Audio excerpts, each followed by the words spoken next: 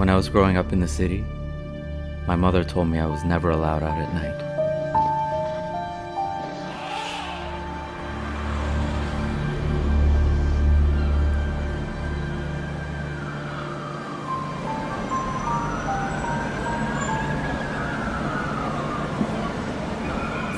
When I asked her why, she said it was because wild animals had escaped from the zoo, running errands to the corner bodega during. This is such a haunting piece. Right from the beginning, I loved that first shot, hazy, and then into focus on our lead. And I feel like I could fully understand his inner state of that paranoia, of that uneasiness within himself. And I really loved the movement through the city, following him as if we were the one hunting him um, as the tiger. I think really great sense of surrealism, of unknowing what is real and what is fabricated in his mind. But throughout, I had that looming, brimming sense of foreboding that something was not going to go well. And we got there in the full circle experience. I thought it was really sharp and dark and captured that feeling of being in the city, especially the isolation of it, and always looking over your shoulder to make sure that you're protected. This film seemed to be about transference of a mother's fears onto her child and the power of her suggestion and how it impacts him. He tries to express his fears through his painting, something of a way of a creative outlet, but he's overcome. And it's haunting and tragic. So many questions of, is this story based on some truth or completely fictional? We meet a painter in a city who goes through many frightful events and or hallucinations of scary animal shadows, masked monsters, and childhood flashbacks. I like the dizzying camera work throughout, notably during the subway scene. Excellent frantic performance of the lead character.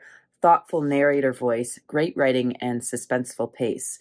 The ominous soundtrack really added to the eerie quality of the film. It's a great build up. This tension just keeps building. You know there's something. It's building to something, and you're not quite sure. It's got that great just level of mystery, but you don't ever feel confused. It's proper mystery that way.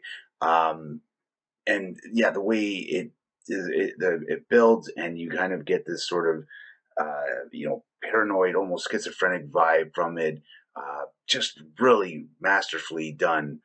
Great direction, a really strong performance from our lead here too, both through the voiceover and his on-screen presence. Really, just draws us in and makes this just a really strong piece. I really loved his performance with his narration and his acting. I think he was able to really carry this piece.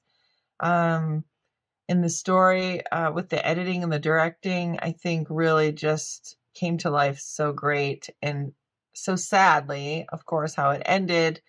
I feel like he was really just living in his own hell of paranoia, and this relaying the story of when he was younger. And I think just, yeah, I mean, the guy's got some mental health issues and not getting the help he needs. And so he's just in this loop in his head and almost like just being afraid of everybody, and calling it the tiger in the subway or something.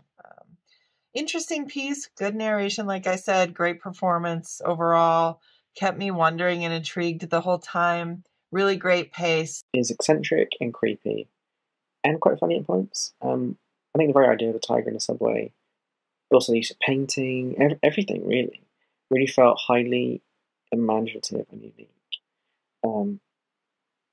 And despite the kind of eccentric humour that it kind of starts off with, it has this slowly building sense of like creeping tension. It really kind of grips you and creates this underlying uneasy sense of sadness and fear, which all kind of comes to a head when we get a revelation of the kind of childhood trauma, preceded by the tragic ending, which really just heightens that sense of tragedy. It's just very strange, very emotionally engaging and rewarding, and very just moving. I think there was a sense of fear that was very palpable and relatable. And the way that the world is filmed from the main character's perspective really makes it feel real, even if we may not necessarily feel the same level of fear. And I think the film does a great job of capturing the internal perspective on the outside world and using art for that.